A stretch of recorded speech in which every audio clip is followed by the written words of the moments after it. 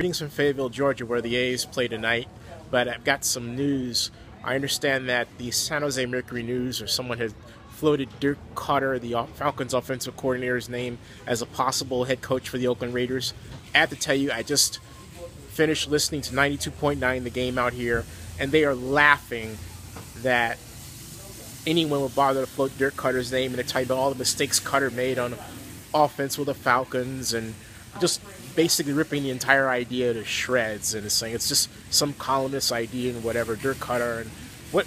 should he have done, and they're going on and on and on. So I'm just explaining to you that Dirk Kotter is not exactly a extremely well-regarded name right here in Georgia right now.